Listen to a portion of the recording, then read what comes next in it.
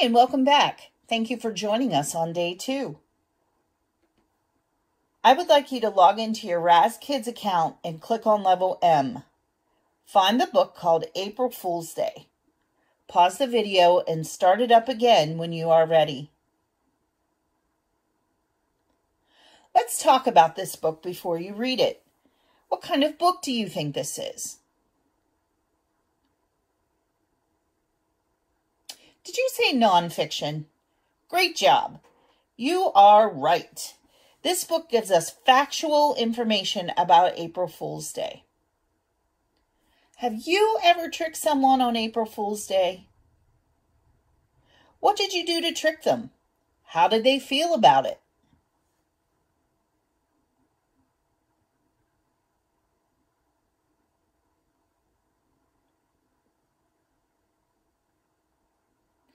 Those sound like very clever tricks. I hope the people took it well. Let's turn to the table of contents on page 3.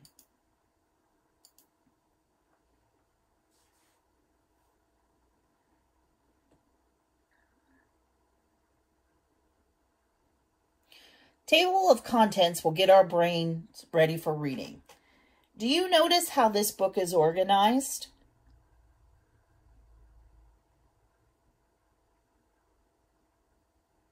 That's right.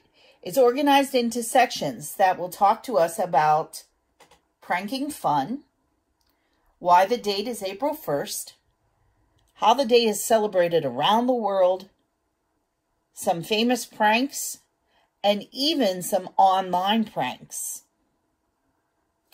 Please turn to the glossary on page 16.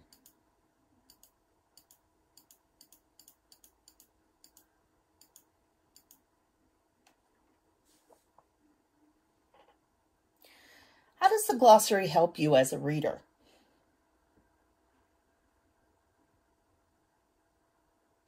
That's very good. The glossary is a tool to help us figure out what the important words in the text mean. Since this book is nonfiction, some of the words may be tricky, so this helps us understand the words that are related to April Fool's Day. Sometimes in our books at school, the glossary words are in bold.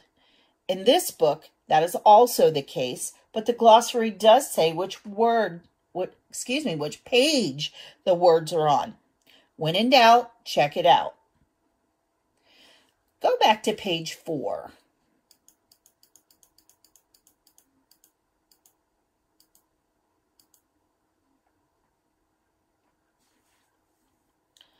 What is the heading on this page?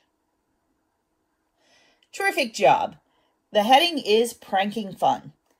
Headings help our brains get ready for what we will be reading in this section of the book. What do you think this section will be about?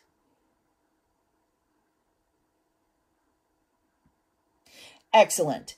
This section will tell us a couple of ways victims have been pranked. So what is a victim?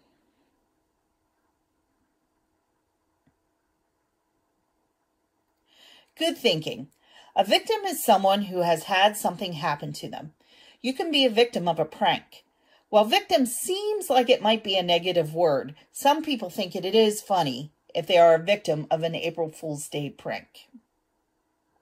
Take a look at page 5. Under that picture, you see a caption. Do you know how captions help us?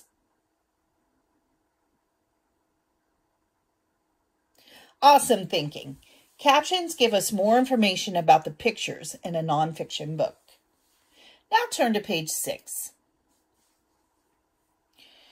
Do you see this blue box with the title, Gotham Goes Mad?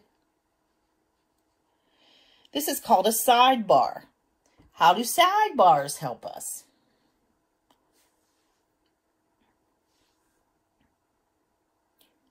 Way to go! Sidebars give us more detail about information that is in the main body of the text.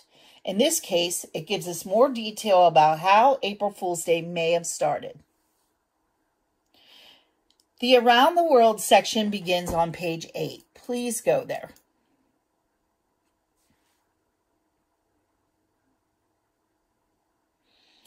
On each page in this section, you will see a map that shows where these different pranks have taken place throughout the world. Did you know that April Fool's Day is something we have in common with people all over the world? I didn't know that until today. Okay, you are ready to go back to the beginning and read the entire book. Make sure your reading looks right, sounds right, and makes sense. If it doesn't, you need to reread. When you come back, we will discuss the book. Are you ready? Pause the video until you're finished. See you later. I hope you enjoyed reading this book. Now it's time for our comprehension conversation. You may refer to the book at any time to answer these questions. First, we will have a conversation within the text. Talk about the important information the writer tells in this book.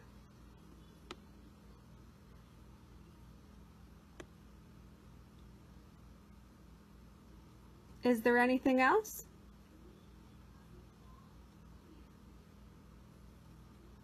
Great job! This book is about April Fool's Day, which always falls on or near April 1st. It's the day people play jokes on one another for fun. There are a few different theories as to where April Fool's Day originated. April Fool's Day happens all over the world still today, and everyone celebrates it differently. A spaghetti tree prank is actually one of the jokes that became famous a long time ago. Even companies like Taco Bell and Burger King fooled people. It is all in good fun when an April Fool's Day joke is made appropriately. Now our conversation will be beyond the text. Can you think of a time when you pranked someone on April Fool's Day or when you were pranked? Explain.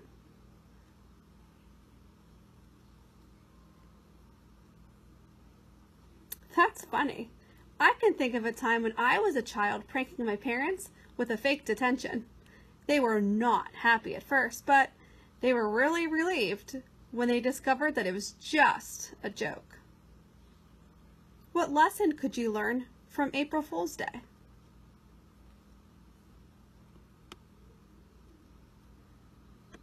You're exactly right. These jokes are all in good fun, so remember not to play mean jokes on people. Also, be sure you can handle a joke yourself before playing a joke on someone else. Finally, we are going to have a conversation about the text. What is the genre of this text? How do you know? You're right.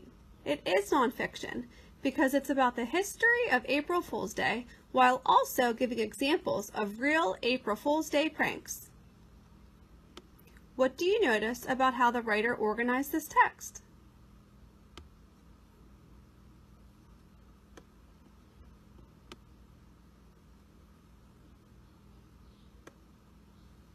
Correct. The writer used a table of contents and headings to organize each section of this text. Also, the writer used real-life photos and captions to explain what was happening within each photo. There are also sidebars with additional information, maps to show you where places are located, and a glossary to help you understand what the words mean in bold. So, if you love April Fool's Day and would like to complete a few extra activities, you could write a letter to a friend describing an April Fool's joke. Be sure your joke follows the rules described in the book.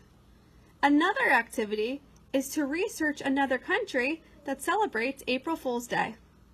Have fun!